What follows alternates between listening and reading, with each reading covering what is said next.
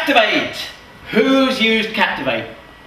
Nobody. Okay, well let me just encourage you to the beauties of what Captivate can do.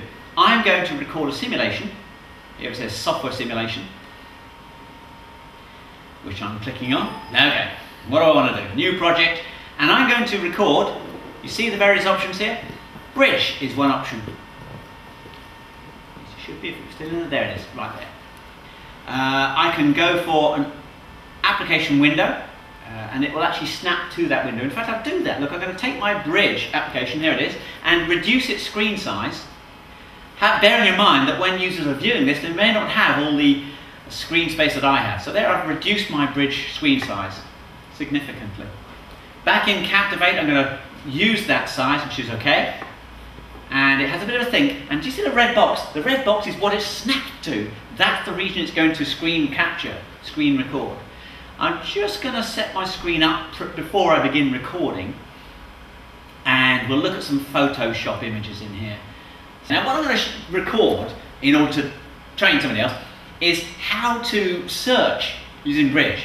And it's great, if you tag some images, very, very easy to search. Best thing with Captivate is to have a good plan of what you want to create. So my plan is I'm going to type in the word detective, because I'm pretty sure this guy has, yes, detective as a keyword, or some of them do anyway, this one perhaps. Yeah, it's ticked on detective. I'm going to type in the word detective, and then I'm going to press the enter key. And I think that'll do for my recording. So that's the end of my plan. Let me begin to record by pressing the record button. Oh, by the way, when I've finished, I'm going to press the button end, and there's a bunch of other keyboard shortcuts for taking screenshots and things. So, record. It's now screen capturing. But I don't have to get, oh, I must keep up. No, I can just take my time, go and have a cup of coffee. It's only going to record, not in real time, but in mouse time. So, I go with my mouse to where I want to go, and just listen out. Ooh, isn't that nice? Don't worry, the camera sound won't become part of the recording, but it tells me that, yes, it's recorded that snapshot. And I'll type, that's an old keyboard. And I'm going to press the enter key. And it has filtered, Bridge has filtered according to those two things. I'm going to press end on my keyboard. That ends my Captivate session, or my Captivate record. Give the project a name, and there we are. It's creating now a SWF file.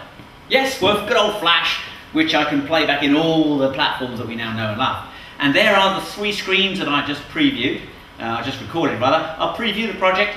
This is what I can now deliver into the training realm that I'm creating this training piece for. So it's inviting me, did you see that? Select the window. There, I'm going to select the window. And then it says, press the enter key. So this is what happens when you press the enter key. And that's the end of the presentation.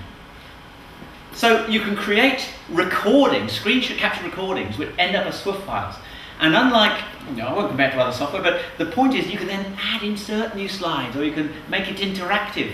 So we could add a quiz perhaps at the end. If I go quiz, question slide, I might have multiple choice. This is going to be just a survey question. I could make it graded and have some learning management system. But let's add some solutions.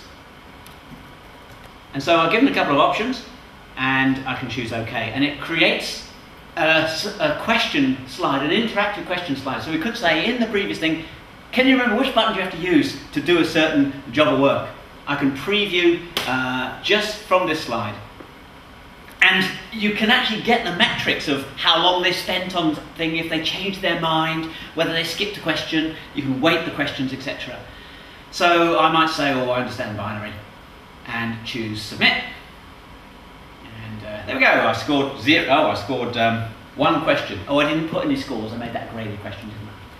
So very, very easy. That's a SWF again, that's a SWF document where you can record your screen and add in question slides or other learning interactions.